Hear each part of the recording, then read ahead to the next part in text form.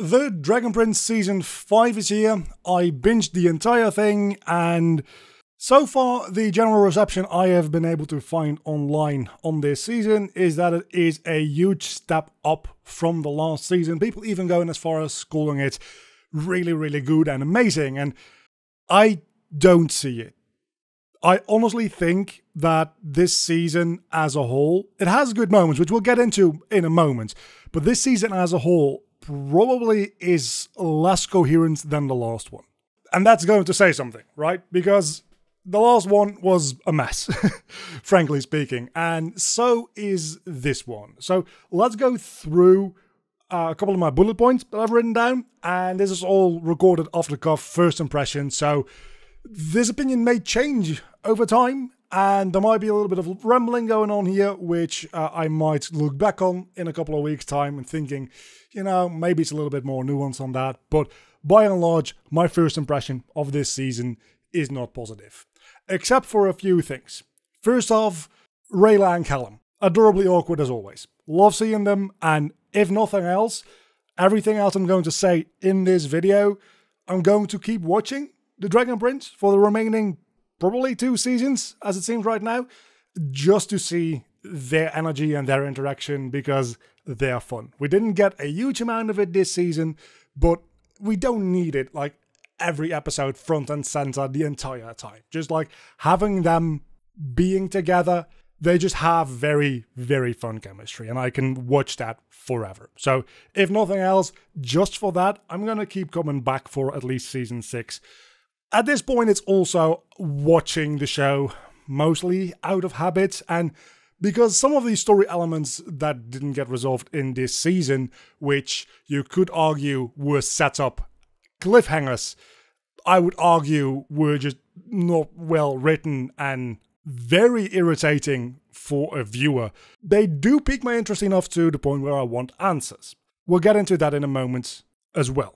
The first thing that I have more to say about than just Rayla and Callum were being cute as hell is Viren's story in this entire series, but specifically this season, because as per usual, Viren is definitely the highlight of the entire season.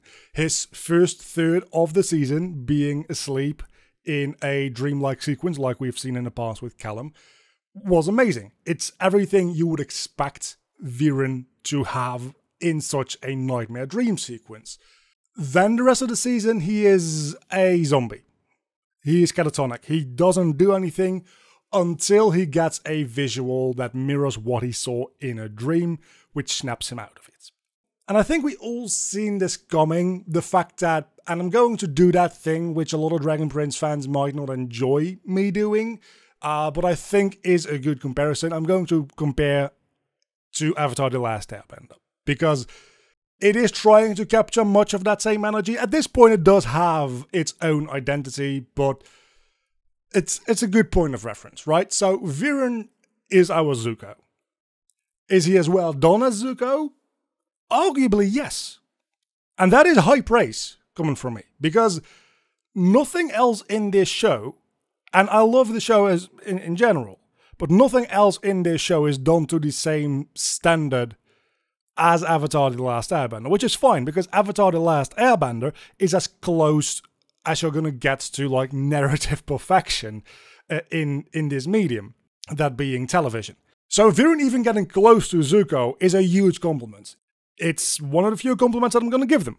Viren doing anything it takes to protect the people he cares about, even the dark magic, without noting the consequences of that because he is so absorbed with the next issue he needs to solve, is a very compelling story. A very compelling character trait, which I absolutely love. And this is the season where he literally looks into the mirror and sees what he has been doing. And he realizes, wait a second, I felt like I've had no choice doing all of these terrible things, but every single step of the way, that was a choice that I made. It was a choice where the alternative would have meant something horrible, be it the starving of an entire kingdom, or half a kingdom, 2 half kingdoms, that's an entire kingdom added up together. be it the death of a very good friend, be it whatever, right? All of the things we've seen Viren doing, up to the point where he declares war on Xadia, is all done in an effort to protect his kingdom, his family, those people he cares about. He believes the elves to be a honest threat to humanity, which at that point, let's be fair, they kinda were, because they were at a stalemate, but they were in a war. Not to say that Viren is a good guy doing all that, but he has motivation to do those things. Now he realizes the things he did were in fact choices. It wasn't fate pushing him into the direction that it had set out for him. It wasn't the only thing he could have done. Those were all choices. And moreover, he finally notes that those choices he made now reflect on his daughter. And that is the very thing that snaps him out of it. And that by itself is a powerful first third of the season for Viren. Except that's not where it ends. Because in the very end of the season, he snaps out of his catatonic state. He becomes conscious again. And that's when Erebos finally gets to talk to him. Like, hey, Viren, fancy seeing you here. Okay, you're going to have to kill your children, or your child, one of your children, in order for the spell to bring you back to life fully to work. And the first thing you think is, we've just gone over the fact that Viren would never do that. He wouldn't sacrifice Claudia for the world, and even if they were to go find Soren, who he is not on the best of terms with right now, he would not do that. So Viren's just going to let himself die, and that's going to be his redemption, his retribution. He's not going to do that. Until Erebos brings up, no, I know you're not going to do that. Of course you're not going to do that. You're a good guy. You're nice like that. You're not going to kill either one of those. So I've made sure there's a new child for you to sacrifice. The homunculus, as he calls it, the little fairy goblin thing that's been going around with Claudia, Viren, and Terry for the last two seasons, seasons 4 and 5, because it was made from Erebos and Viren, it counts as a child of Viren, and as such is the perfect sacrifice. It's barely alive to begin with, so it's a good sacrifice. And even then, Viren chooses not to do that. Number one, because he now sees that he does have that choice of not doing it. He does have the choice of not sacrificing this animalistic, very much non-human thing even. Something that in the past he doesn't even think twice about. And lets himself die instead. And that is what he chooses. And he curls up under the full moon. I don't know if it was a full moon. It feels like cinematically, it should be a full moon. He curls up under the moon to go to sleep, knowing that the next morning he's not going to be waking up. And that's how the season ends for Viren. And if nothing else, that is what I'm going to come back for. I want to see what happens with Viren, because we can't go through season 6 and 7 without him in the picture. I don't see a world where the Dragon Prince works without Viren, because Erebos needs someone to manipulate on the outside of his prison. That used to be Viren. Viren is now resisting that. And without Viren, there's also no way to manipulate Claudia. So Viren has to stick around in some way, shape or form as a plot device, at the very least. So I'm very curious how that's going to end up going.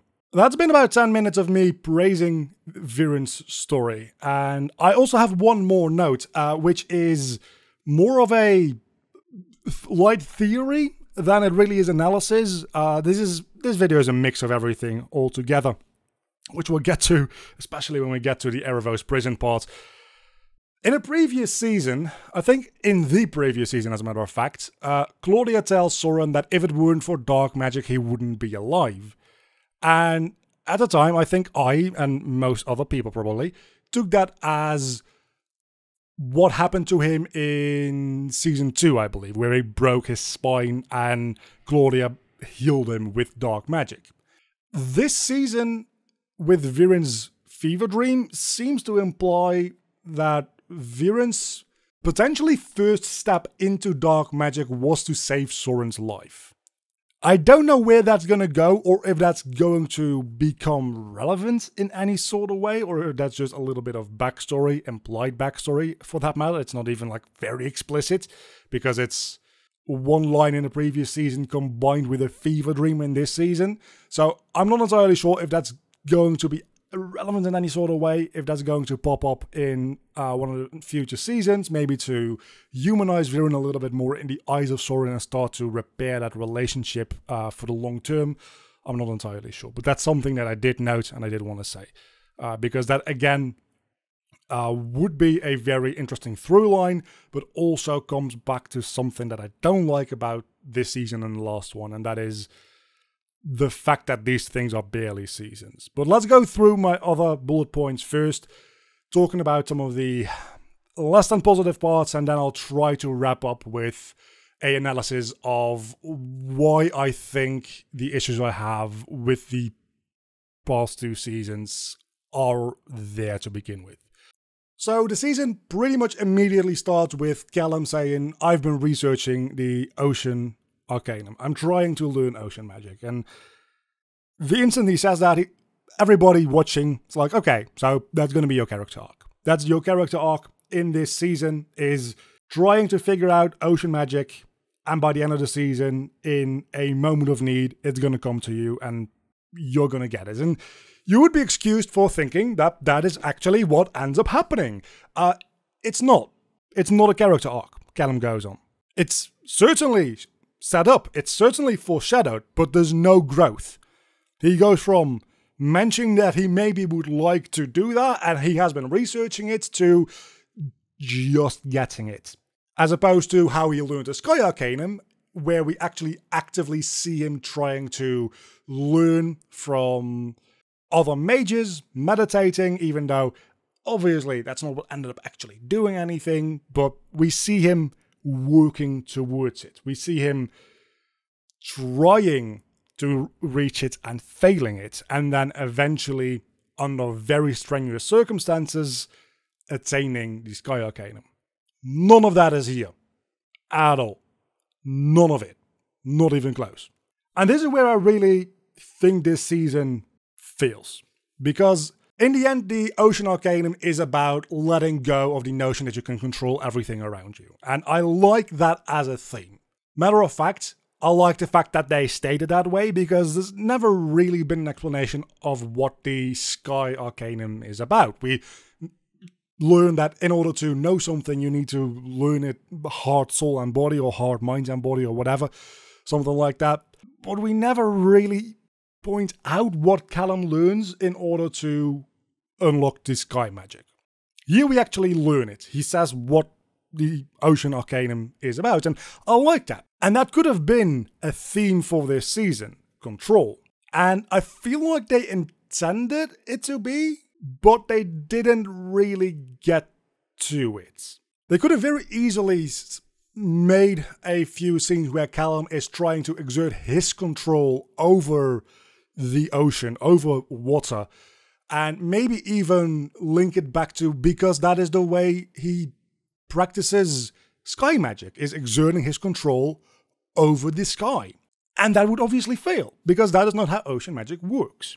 Then on the other hand, we have Claudia, which obviously her whole thing is in fact trying to control everything and everyone around her with dark magic, using the nature around her to gain power to control that nature in turn again. To the point where her entire character goal for the last two seasons has been resurrecting her dad full time, more than just the 30 days he's got. Even though Viren actively, constantly, kinda just wants to die again. But she takes control, saying, no, you're not gonna die, I'm going to save you. It is so ingrained in her character that this is the most obvious thing to do. And I feel like the writers knew that. And I feel like they tried. But they didn't give it enough explicit attention in this season for it to be an overarching theme for the season.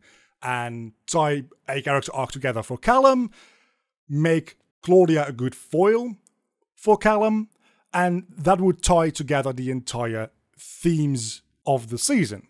That's a very big missed opportunity, which I, again, think they attempted to do and failed for a number of reasons. And those reasons are that the writing in these last 2 seasons, and this season specifically, is very chaotic. Because that was the potential for the theming for this season. At least for those 2 characters. We also have like the whole Sunfire subplot, which is entirely separate from this, which, again, I'll try to get to that. Aside from theming, we also need a goal. In storytelling, generally, you want the plot to have a goal and every character individually to also have a goal. And between that character or group of characters for the plot and that goal needs to be an obstacle. Again, for Callum, that goal is I want ocean magic, and he attains it without much obstacle in between. For Claudia, that goal is I want to free Erebos, which, again, there's not much obstacle in between, other than we're just kind of on a boat waiting to get there. And sometimes we have to hide a little bit from a dragon, and one time I fight a dragon, which showed Claudia becoming more dark, definitely. I like that scene, even though it doesn't really fit into anything for this season specifically. In a multi-season perspective, we've definitely been seeing Claudia going more and more down a dark path, which is what Viren is also seeing, and that's now causing Viren to take a step back. So I think I can excuse that not fitting into the season, because in the end, I think that should have been a bigger part of the season. So the fact that that even exists in there to begin with is a good thing. But the goal for our main heroes is also get to the Erebos prison, which doesn't make a whole lot of sense, because the season starts with a Chekhov's gun which never gets delivered. The season starts with Ezra finding out some critical information about Erebos' prison, which Claudia doesn't know. Without this information, it's made very clear that without the entire full picture, releasing Erebos is likely not possible. That's been made clear last season and reiterated again this season, which takes away all sense of agency and suspense about the villain team getting to Erebos, because they don't have the full picture. So even if they get to the location, so what? They don't have the rest of the information required to free Erebos to begin with. So why are our heroes even bothering going there, right? And that's the thing.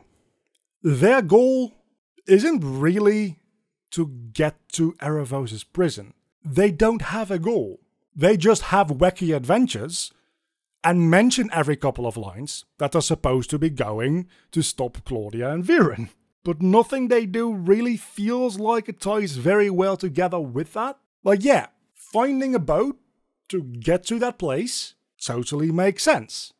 And in character, it makes sense that Ezra would try to rescue those little baitling. Totally makes sense for that character.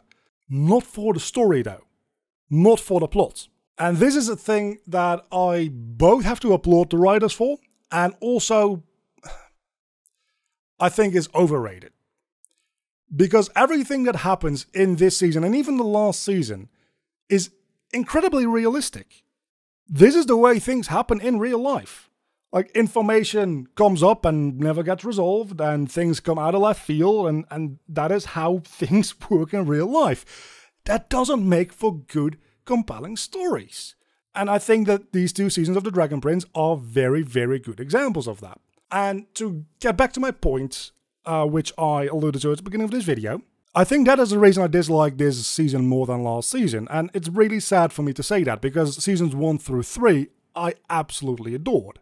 And maybe, who knows, when season 6 and 7 are out and it's one big story that you can just binge back to back to back to back, maybe these issues resolve themselves to a certain extent. Does that increase the quality of the entire thing overall? I would argue no, because per season basis, still, it's written very poorly. Season 4 had a very clear goal. It had way too many subplots, but for the main story, it had a very clear goal that they were actively working towards, and the adventures that they went on were directly related to achieving that goal. Getting the location of Erebos' prison, which they failed that goal spectacularly, but they had a goal which they were actively working towards. This season, they have the idea of a goal, which doesn't make any sense to begin with, as I mentioned before. And then a significant portion of the obstacles they face are self-inflicted, which have nothing to do with the actual goal that they're trying to reach. Making this season have much more of a problem with focus than the last season, in my opinion. Now, that said, the amount of subplots in the last season was definitely worse than it is here. Because here we have the even villain team, we have a very limited amount of Sunfire subplots, and then we have the main hero team. Whereas the main hero team was split into two in the last season. So combining that back into one team, very much a good idea. Oh, wait a second. I did the thing that they did as well. I never finished the thought. Again, this is all live recorded. I don't have a script for this. I only have a few bullet points that I'm going off here.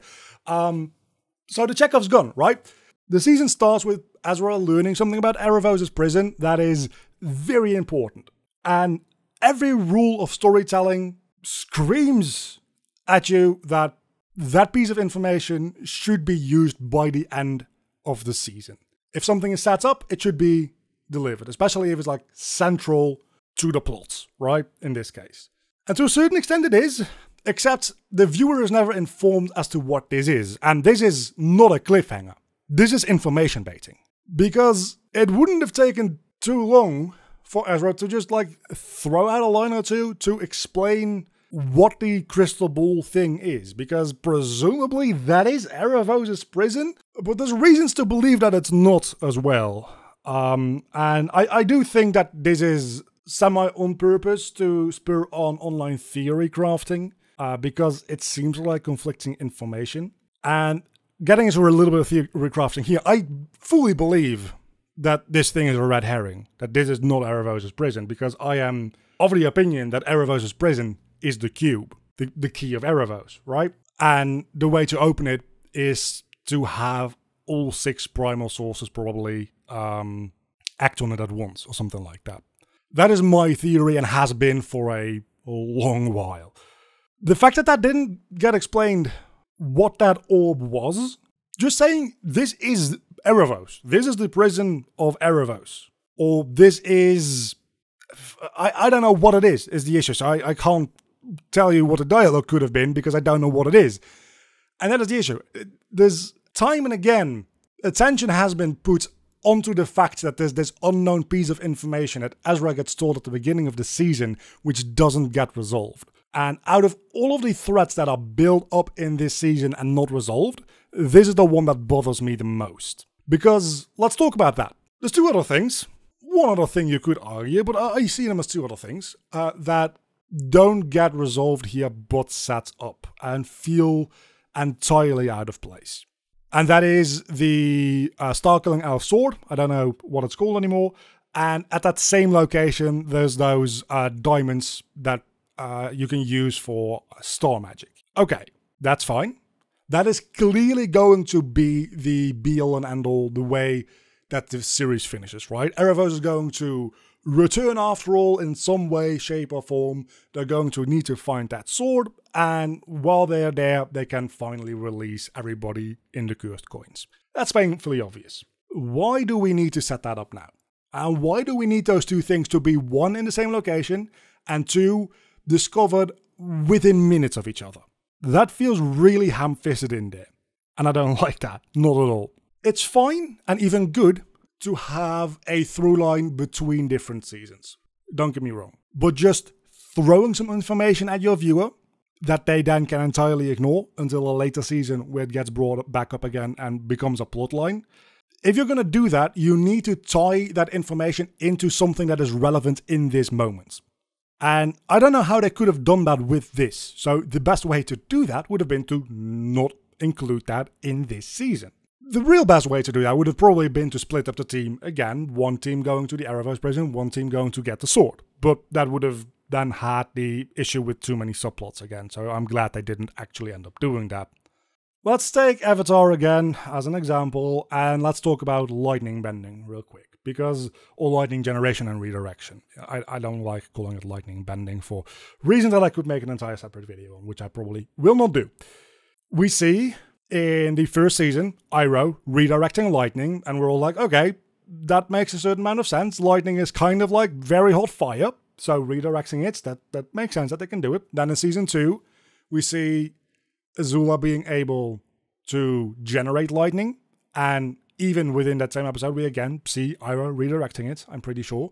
And then throughout the rest of that season, we see Zuko learning that actively. So by the time that gets introduced, that feels natural. But both of those instances of lightning redirection and lightning generation previously are tied into other things. In the first episode there, the ship is in the middle of a storm, and Iroh redirects the lightning as more or less a throwaway gag that ties in with the action that's going on at that moment. Then we see, Azula is like very high level firebender, she can generate lightning, and naturally we have seen Iroh redirect lightning before, and we reinforce the idea that you can redirect this lightning as well. And at a time where we actually get into the plot about lightning redirection, it feels natural, because it's been set up before in a way that wasn't ham-fisted. That is the way to do things. You tie in information that's set up for later into information that is relevant right now. You don't just throw it at your viewer and expect them to remember it for when it becomes relevant. I must say that the Sunfire Elf subplot this season was a lot less annoying and a lot less bothersome for me. I feel like it got the same amount of screen time roughly as last season, but this time there were just 3 plot lines instead of 4. So comparatively it felt smaller as well. And I still don't like the fact that this is a running subplot that's going on here. Unless they tie it all back together in a genius way in season 6 or 7, I feel like this should have been its own season, like in between season 3 and season 4.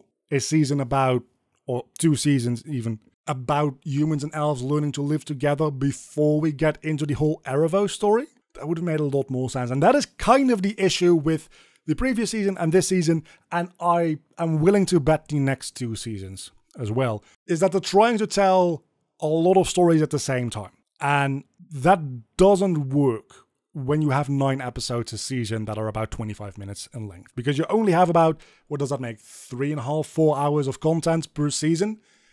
You can't tell 3 or 4 stories in that time and all give them the time they deserve. And then also spend time setting up future stories. That doesn't work.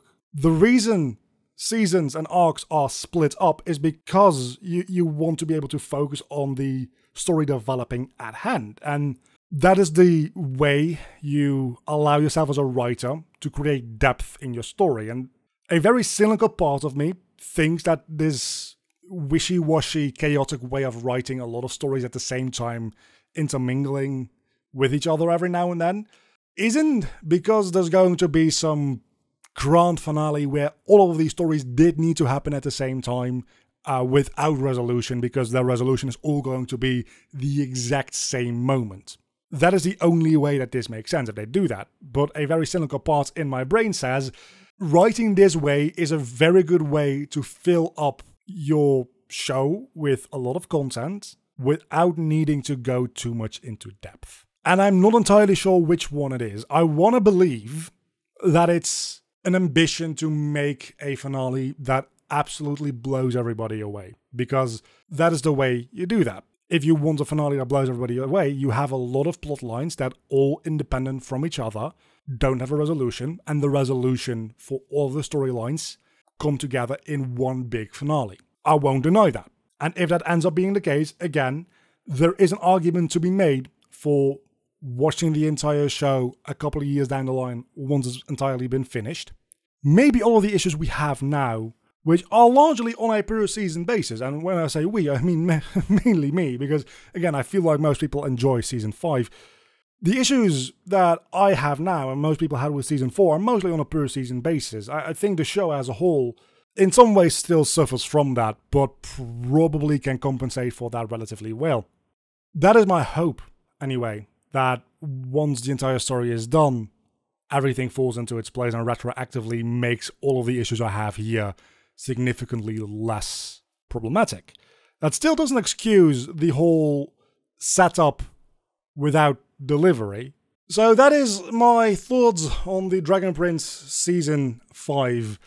Largely, there is a lot of room for improvement, and I do hope that that improvement gets made in Seasons 6 and 7.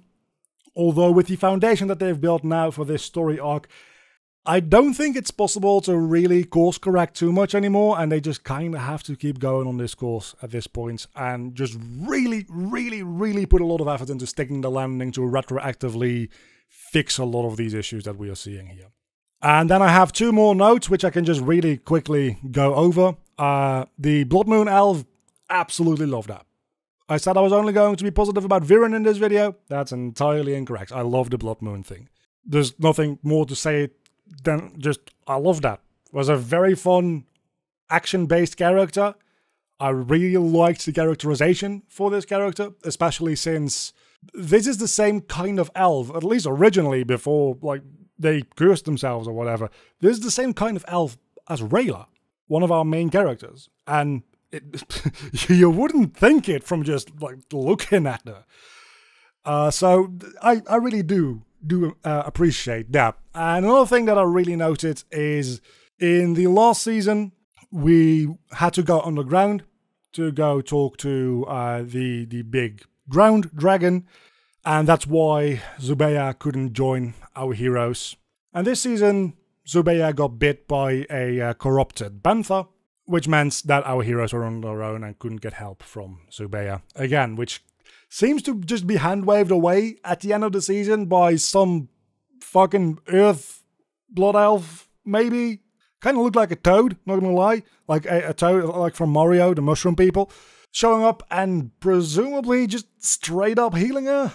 So next season, she's probably gonna be back in action, maybe? I was kind of looking forward to the idea of the Dragon Queen getting corrupted and that then tying back into the idea that, what's-his-face, Soul something, the other dragon, the previous Dragon King, right, getting healed with the Sun Seed, and that then creates that power struggle because the Dragon Queen is corrupted, clearly needs to be taken down, and then we have a human-hating King of the Dragons again, and that creates some extra conflict, and that can be resolved when Erebos gets released and they need to team up after all.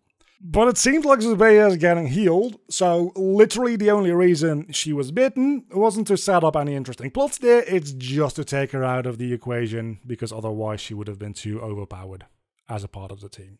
It's a bit different from the usual content that I make on this channel. Maybe I'll do this a little bit more often in the future with movies or television or whatever. If this is something interesting, maybe I'll make specifically more Dragon Prince content, especially about specifically this season, because this is just my first impressions again. I'm going to rewatch the season at some point in the next few days to see how a second viewing might change my mind, and maybe in retrospect I will end up loving this season. I must say, my first reactions, which I didn't record in a video, but my first reactions on Season 4 were relatively positive, and the more I thought about it, the more negative they became. So I'm hoping that the opposite will hold true for this season.